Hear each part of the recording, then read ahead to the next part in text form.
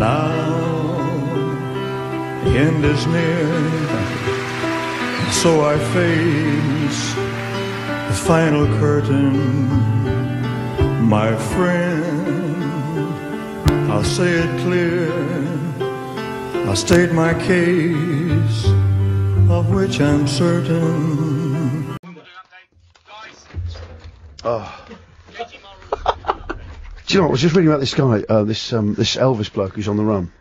He's been arrested. He's been arrested now, and it reminded me when we were just talking about doing Bird, and I was just saying that I've actually in my life, it's not something I particularly share or talk about. Am I meant to be doing something now, Steve, other than just talking away? I'm fine. I'll do it. Okay, we'll do Wimbledon preview in a second. But do you know something? I once for nearly a month, I once shared a cell with an Elvis impersonator for a whole month. Did he keep going in the routine? Yeah. Was that quite good? No, because I first saw him, I was sort of sitting in the corridor and he walked past. I didn't know he was about to be my cellmate. I didn't know we were going to have that pleasure. And he walked past, he was dressed exactly like, he had all his hair and everything like the king. Did he have his collar up on his prison uniform? Yeah, he did, he started. For some reason also, he managed to pull out a pair of flared prison trousers. Obviously asked him if he got any flares left from the old days. He's walking along, and I just went, hey, it's the king. And he didn't even catch my eye, I just went, as he was walking along. Anyway, but I had this guy in there, for a month, and he was teaching me the rudiments and theory. Of Elvis impersonation? Of Elvis impersonation, of how anyone can do it. And he says there's only 3 sounds you need to do an Elvis impersonation. There's only 3 sounds. Is the one you just did? No, that's not one of the essential sounds. The essential sounds. And he wouldn't let me move on until I'd learned. It was a nightmare. He was living out some kind of jailhouse rock fantasy. He really was. He'd gone to prison on purpose. Just so he part of the purple. I think he wanted us all to start doing a routine around the place. He was really into it. And I was the youngest guy in there. It was terrifying. He was a method Elvis. He was like a method Elvis, exactly right. He was like I think he saw me as like, kind of, I don't know, his punk. He was channeling Elvis. Well, because the Jailhouse Rock is the guys who wrote it, Lieber and Stoller. They wrote it out of revenge to Elvis and his team, because if you listen to the words, like number 47 said to number 3, "You're the cutest jailbird I ever did see. I sure would be delighted with your company. Come on and do the Jailhouse Rock with me." Essentially, the Jailhouse Rock is their revenge because it's obviously what a couple of fellas are up to in there, which certainly me and this Elvis guy weren't. But the Jailhouse Rock was written as a revenge thing. So what were the 3 If you noises? can't find a part to use a wooden chair, it's quite hardcore. Anyway. Did you have a wooden chair? No, I didn't have a wooden chair. I didn't trust everybody's metal. You had a partner then? Anyway, no, I didn't have one. Anyway, this guy. But he taught me the rudiments and theories of it. Essentially, the 3 noises you need, and he wouldn't let me move on in these sounds. He wouldn't let me learn them. He made me learn them. The first one was whoosh. What's that? Whoosh. Horse? No, I don't know. It's just whoosh. Whoosh. And he goes, actually, no, I'll tell you, the first one he says, the first thing he says, how would Elvis Presley pronounce the word Memphis? I want you to think about that very carefully, John. Where was he from? From Leicester. He says, how would he pronounce that?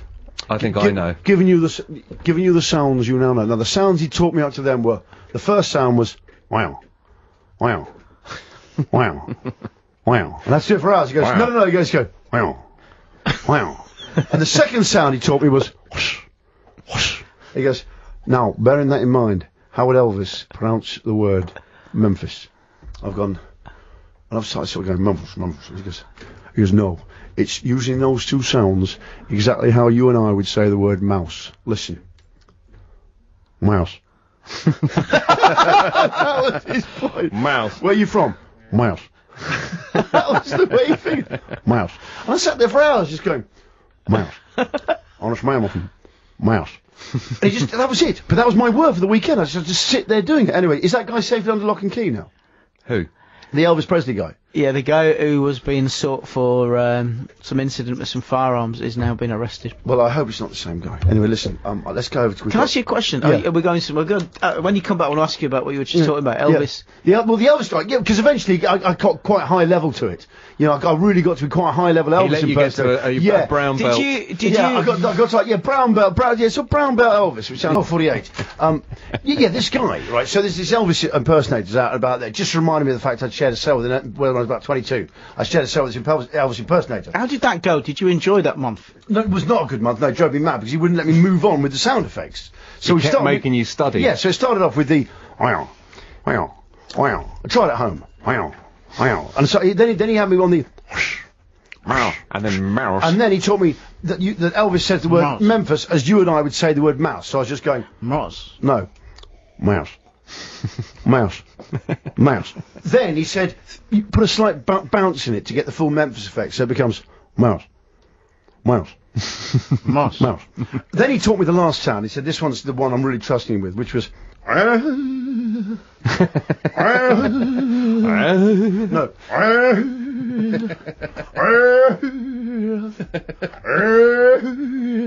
Anyway, so I was having to do these sounds together, and then eventually I'm going, whoosh, whoosh, whoosh, wow, wow. And then finally I've got to do a long. Thanks, James, for that. Cheers. Kids are listening. Cheers. Anyway, so he's taught me the last, the line. He says, I've got your line. He says, it's from my way, and the line you're going to do is, the end is near. Yeah? You're going to go to the end is, and you're going to, and so I face, and so I face, and you'll be able to use all three sounds. So I've got there, and I've got onto the, and so I face, and so I face, and so I face. And then the very last thing he taught me, he says, listen to the way Elvis does tea in curtain. Listen to that, mate. Listen to the way he says tea in curtain. He made me listen to it again and again on this little Walkman thing.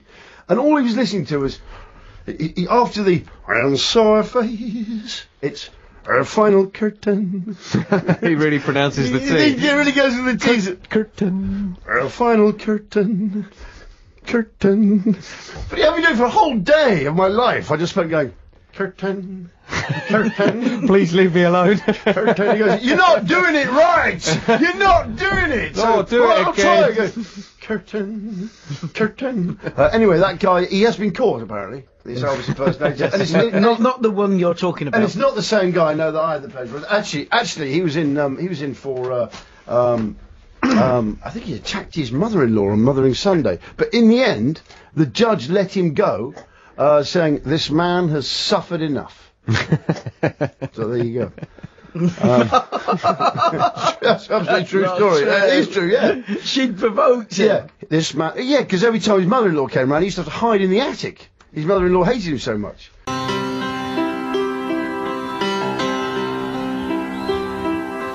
And now the end is near, so I face the final curtain. My friend, I'll say it clear, I'll state my case, of which I'm certain.